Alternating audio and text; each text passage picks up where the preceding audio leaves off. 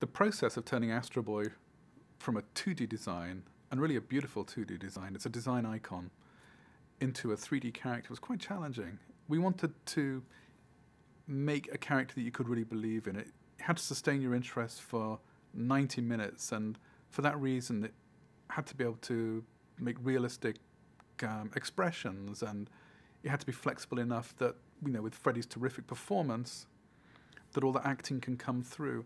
So he's a little more realistic than he has looked in previous incarnations of the character.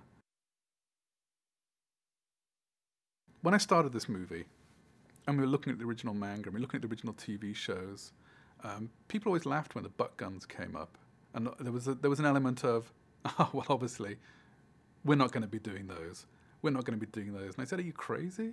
They're the best one. They're the best thing. So we've got butt guns in this movie.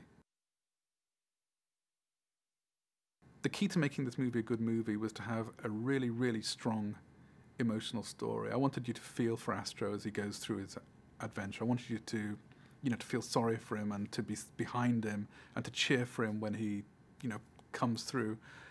So that's why I sort of focused on the father-son relationship. It's a very satisfying story, and it's quite difficult, and it's quite dark at times.